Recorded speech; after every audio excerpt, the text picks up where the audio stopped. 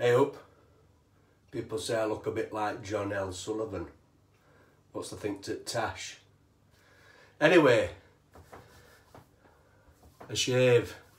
We've had a bit of a special week. I've had a parcel come through from Sweden and I've had this lovely razor come from Johan. Thank you very much, Johan. He sorted that out for me. Recommended by Matty, the maestro. A CV Heliostrand. Let's have a look. Number 31. And I've seen everybody getting these and I needed to get on board. So I sent a message across to Johan and he kindly sorted one out for me. Sent it across. So I shall be using this. It's honed, it's ready to go. I just give it a quick strop on some leather and this is what I shall be using tonight. And also I will be using this. This is a new soap that I have got and this is fantastic. Look at the artwork on that. It is beautiful. It's Phoenix and Bow's Halloween special, Empress Rising. Now, I know Johan's done a video today and he's been rattling on about aloes and death and all sorts of stuff and exotic scents and I really agree with him about Barrister and Man. I think the Fantastic Scents is one of my favourite soaps. Soap makers, Will from Barrister and Man, absolutely fantastic.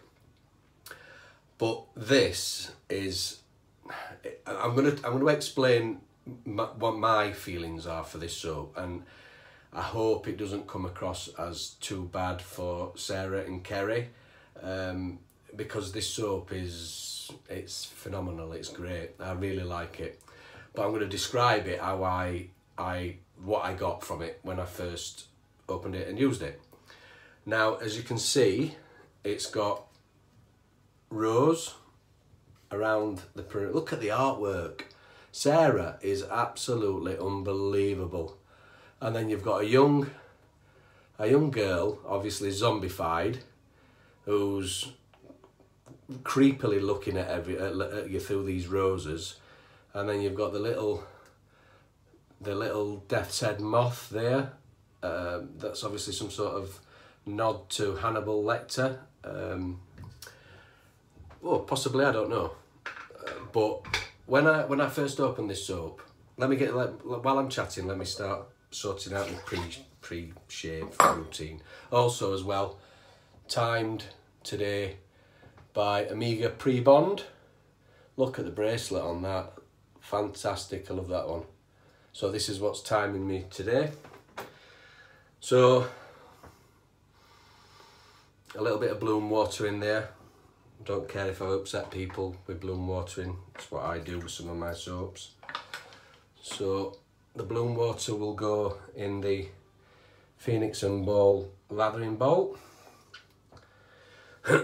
So what I get from this, earth. My first impression was when I was a young lad, there was a church around the corner from where I used to live, and it's where my mum and dad got married. A proper old school church, graveyard, the lot. And when I used to go and see my friend, I used to have to ride through this graveyard to get back home. And sometimes it'd be dark and I'd be pooping myself on my bike, going 100 miles an hour through this graveyard. But in the middle of this graveyard there was a crypt, or a, I don't think it's a crypt. What's the tomb? A tomb, not a crypt. There was a tomb, and when I've smelled this salt, I could just imagine the top of this tomb being moved off. And this tomb was surrounded by roses. And I could just imagine the musky air, the smell of decay and age coming out of this tomb, mixed with the rose, and that is what, there's a sweetness to it. There's a, like Johan said with the Hallows, it's like you can imagine rotting flesh, which is kind of bizarre really for a shave soap, but the notes and the journey that this soap takes you on, which a lot of these soaps take you on, is phenomenal. It really is good. It's not for everybody. I mean, some people might smell it and go, my God, that smells like an old dead cat that we found in road. But for me, it's unique, and it's a lot of guys out there making soaps which are just homages to all scents that are already there. But I find with Will that and with Phoenix and Bow, that you get some unique, these are our scents, they're not, you know, copied from something else. This is our scent, and this is what this is. It's, again, I'm not knocking Phoenix and Bow, because I might sound like I'm knocking them, because I'm not giving a great explanation to the scent. It's musky, it's earthy with a good hit of rose.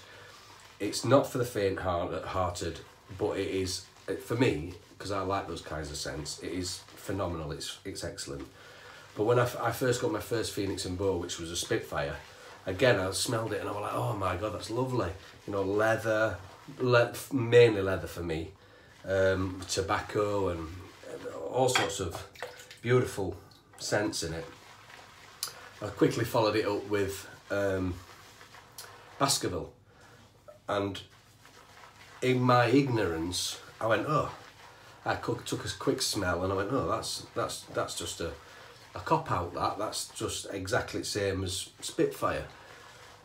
And good soaps, and I thought, and I had a bit of a negative reaction to it, but then I went back to Spitfire and smelled it alongside with the Baskerville, and I was like, oh, hold on a minute, no, one's leather, one's tobacco, so you've got your Baskerville, which is mainly tobacco coming forward. And then I got Obsidian, and I thought, oh, this is very similar as well. But when you properly start to learn how to smell these scents and these soaps, the different notes are coming out. So they're all along the same theme. So of the soaps I've got Spitfire, Baskerville, Obsidian, Whitechapel, and now Empress Rising. And they're all along the same sort of genre. They're very dark, very earthy, very autumnal winter scents.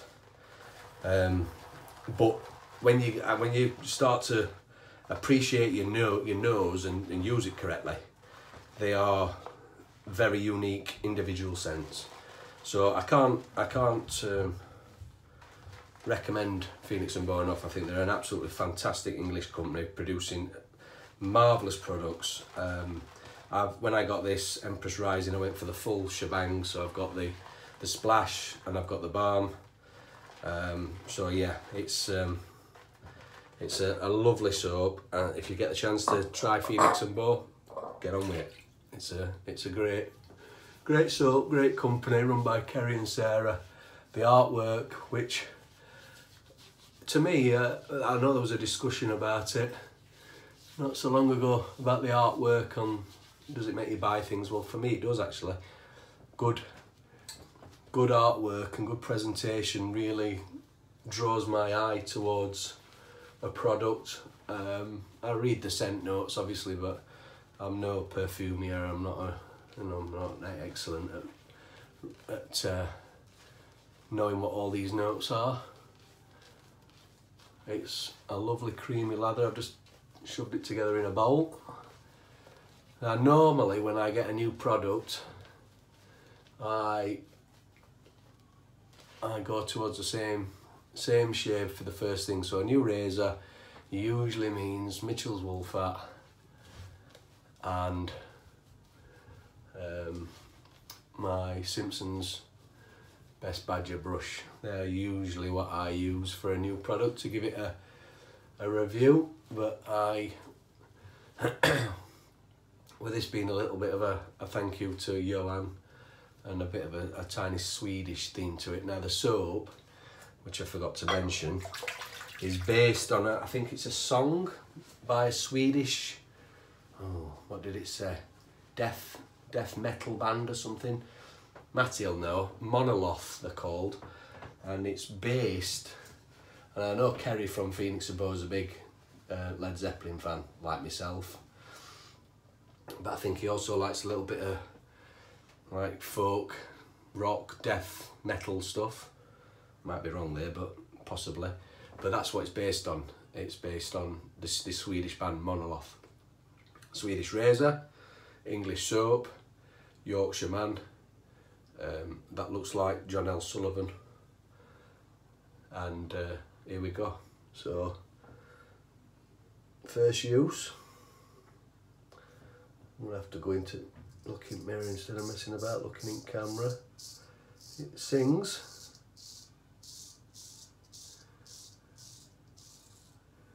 It come from Johan. Johan used it. There were no bits of flesh on it or anything like that, thank God.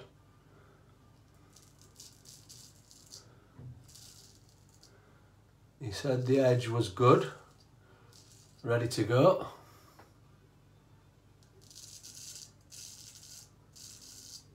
Sounds it, feels it. I have just got coming up to 1 days of growth. Sorry, no, not 1 day, 2 days. 2 days of growth. It's singing.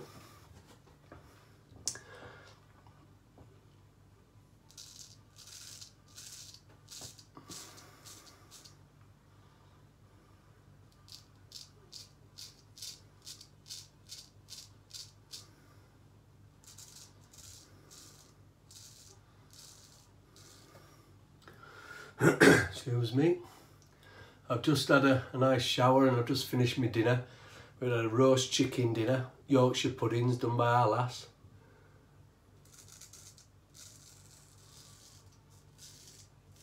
Proper English Sunday roast on a Sunday. Fantastic. It's been snowing a little bit as well this weekend. A little bit on the tops, but we only had a flurry for about 3 or 4 hours. It didn't settle, so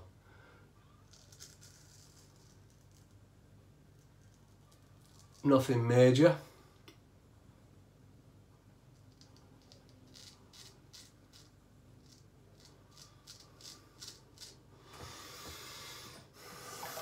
What's it like in Sweden and Canada? Has it started snowing yet? Johan doesn't know it yet, but I'm going to persuade him to do an outside shave in the snow. I think he's crazy enough to do it. So we'll see how we go with that.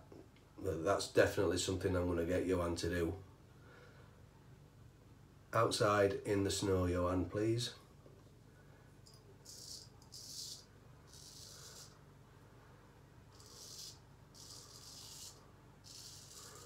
With a vest on.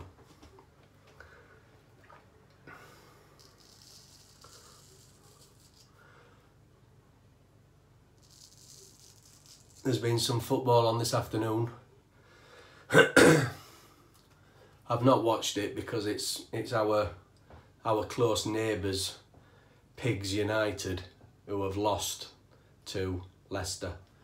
And I won't watch them if they were playing football at the back of my garden. I'd shut curtains.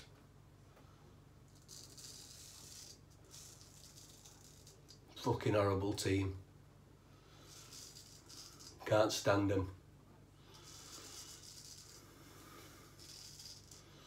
If they're a United fan on fire in my garden, I wouldn't even piss on him. I can't stand them.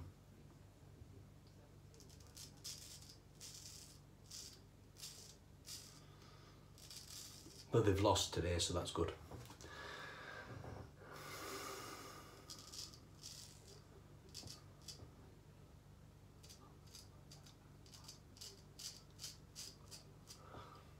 having to do a bit of manscaping around me John L. Sullivan.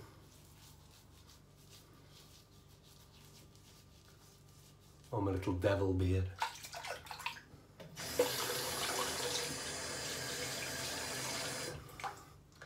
Right, that's the first pass done. Put that down. Try and do a Jeffrey Smith style gentle wet the face.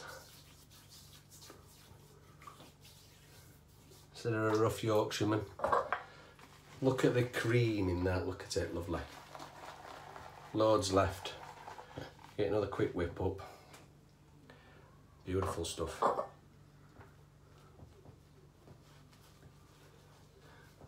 Yep, so Phoenix and Bow, get yourself on it. I know there's been a couple of guys over there. Cap has done some reviews on it, and I think Rudd's did a mediocre review on one of their soaps. I've not seen a few reviews on Phoenix and Bow for a while. I think a great company, great soap. Can't fault the products really. They've been every single one I've had, which is a lot, and I've still got them. I've not got to the bottom of one yet. All been good soaps. In fact, there's not many soaps that I think are bad. You know, there's not been any scent I've picked up yet and gone, oh my God, that's horrible.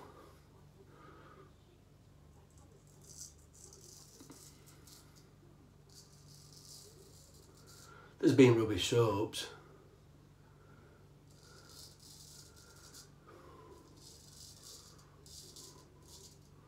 I got a, I don't know if you can get it anywhere else, it's called a Rasmic. Oh man, it's rubbish. Absolute garbage.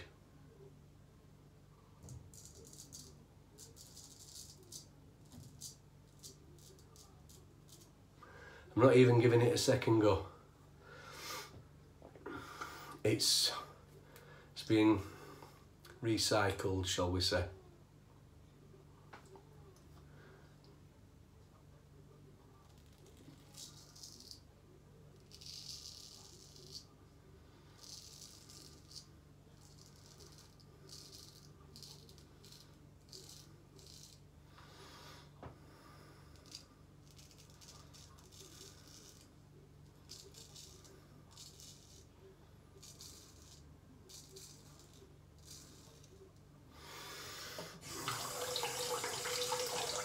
Even people say about Mitchell's that they struggle with it and it's a bad soap, but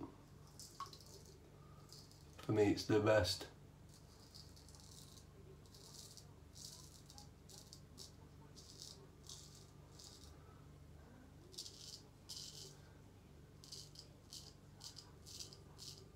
Definitely singing, this razor, nice and sharp.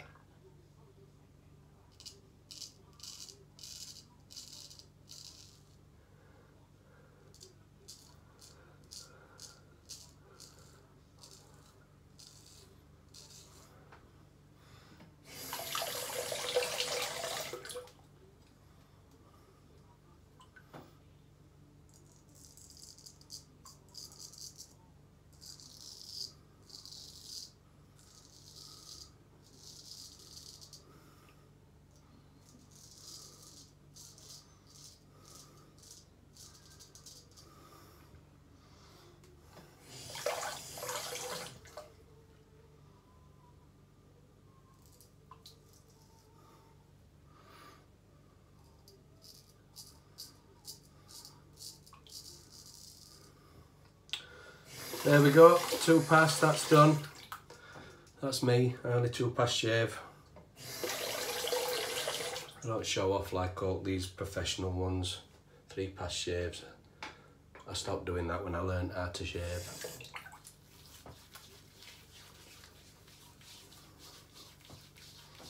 Lovely. Quick rinse.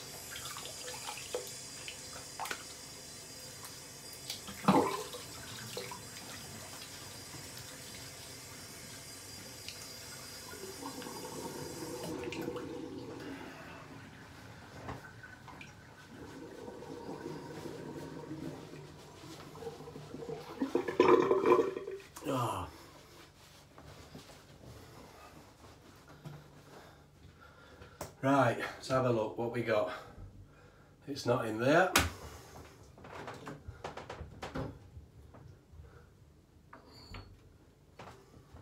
Preparation, eh? Splash. Same thing, Empress Rising.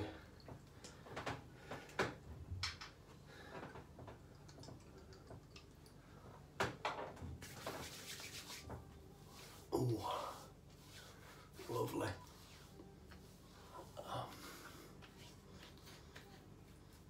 Get some of that mixed in with Tash so I can keep smelling it.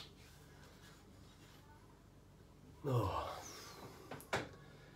earthy, zombie, lovely.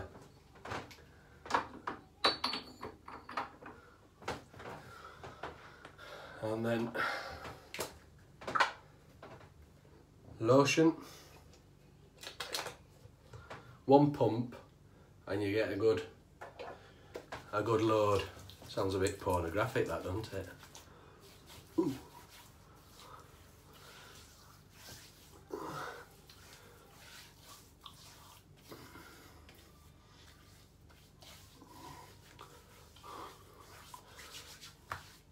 Beautiful. Right, well, Johan, thank you very much for the razor. It's on par with the Sheffield. It's not bad. It's a decent razor. Matty knows good razors and I've been excited to get this. Lovely little thing. I appreciate that, very good. Sweden, always in the game. Absolutely top notch. Thank you very much, lads. See you later. Bye bye.